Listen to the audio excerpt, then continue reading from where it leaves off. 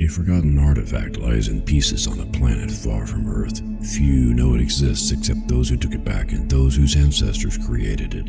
4 young people are thrown into a race against emissaries of the gods to find his pieces. Mistrust, greed, and magic are tangled in an endless web. What will the fate be of the universe once it is found and reassembled? Get Scepter of the Gods, The Rod of Truth now on Amazon, and get wrapped up in the saga that will not let you go.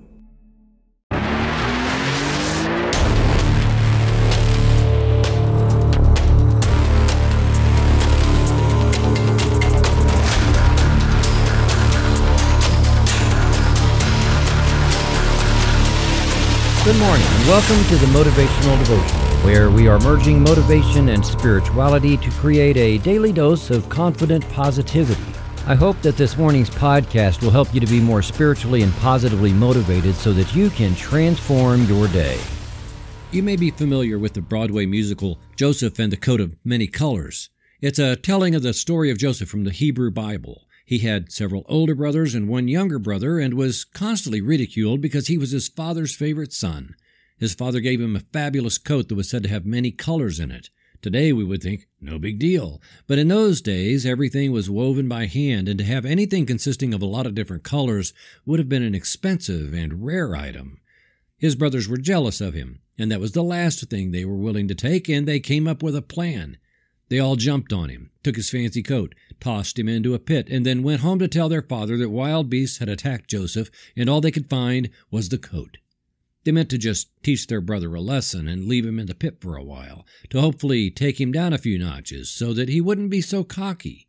But they went back to get him and found no one there. While the brothers were playing their little gag, slave traders came along and found Joseph in the pit, pulled him out, but not rescuing him, and took him to Egypt, where they sold him. Joseph went from one mishap to another, not because he did anything wrong, but because he always made the right choice. That's one reason why I appreciate this story so much. People mistakenly think that a person experiencing a run of bad luck must be making poor choices, but that's not always the case.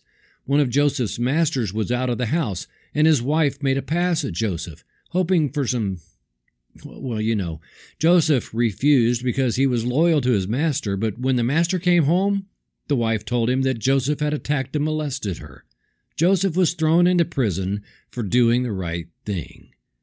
I used this story many years ago when I directed a summer church camp, and on the last full day of camp, the plan was to give them an experience of making good choices or poor choices. Like a lot of summer camps, everyone had their own small group that they met with a couple times a day, and so I had them make their choices as a group. They weren't allowed to finalize their choice until everyone was completely, 100% in agreement that that was their choice. This was the 4th day of being immersed in the story of Joseph, and they had all heard and discussed the stories of how Joseph ended up in prison, and so they had an understanding of why they were doing this exercise. They all started a different station and would go to another station based on the decisions they would make. If they made good enough decisions, they would end up at the white gathering circle in the middle of camp. If they made mostly poor decisions, they would end up at the camp septic pond. Not in it, mind you, just next to it. That experience was bad enough. One of the main points to this course was that at any of the 5 stations the group could make a positive choice and still end up where they wanted to be.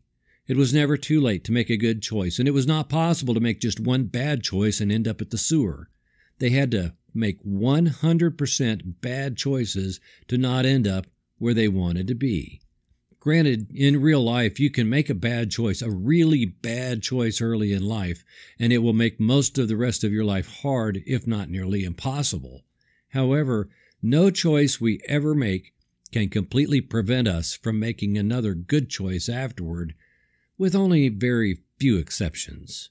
There are some choices that have permanent results, but only some, and the vast majority of us won't make one of those. We need to always remember that we will screw up. It's a given. Sometimes I've screwed up by forgetting to buy something on the shopping list. No biggie, just go back. Sometimes I've screwed up kind of big time and let other people down, made other things more difficult, or just looked stupid. But a lot of the time, the bigger issue is what we don't choose. You can make a bad choice, but whatever we choose, we are just doing the best we can with who we are at the time and what we can see. At the same time, we can choose to not make a whole ton of bad choices and make a decision with what is left. What you don't choose can be far more important than what you do choose. Those things can be what define our lives. An important thing I've learned along my journey is that there are good ideas and then there are God ideas. An idea being great for someone else is not necessarily one that is great for me. Other people will often say to me, "Hey, you know what you should do? You ought to..." And then they proceed to tell me, and I will listen politely. Sometimes I listen with great interest.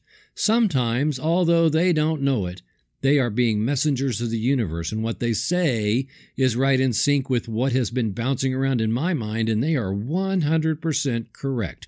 That is what I should do. The vast majority of the time, though, I thank them and tell them I will keep it in mind. I do. But you can't possibly do every single thing that everyone brings to you as something that they think that you ought to do. You'd never get the first thing done toward your own lifelong dream. All those things that you choose to not do would just be distractions keeping you from your life. When it comes to most possibilities, if it didn't erupt out of your own lifelong dream and your brainstorming, it's usually best to just say no. The definition of our lives may just as much be that long list of unchosen ideas as it is the shorter list of things in our laser-focused, relentless pursuit of the dream. By defining all that we are not, we come that much closer to being true to who we are created to be. And that is when we know that all of creation is conspiring in our favor. Always trust that the universe always has your back. Steve Jobs, founder of Apple, once said, "I'm as proud of what we don't do as I am of what we do." Thank you for taking the time to listen today. Please help keep this podcast going by following the Motivational Devotional Facebook page, following @Threefold-Way Radio on Twitter, and sharing the written format of today's message from motivational-devotional.com on your social media. I am deeply grateful for your support, and thank you for letting Motivational Devotional be part of your journey. Peace out. See you tomorrow.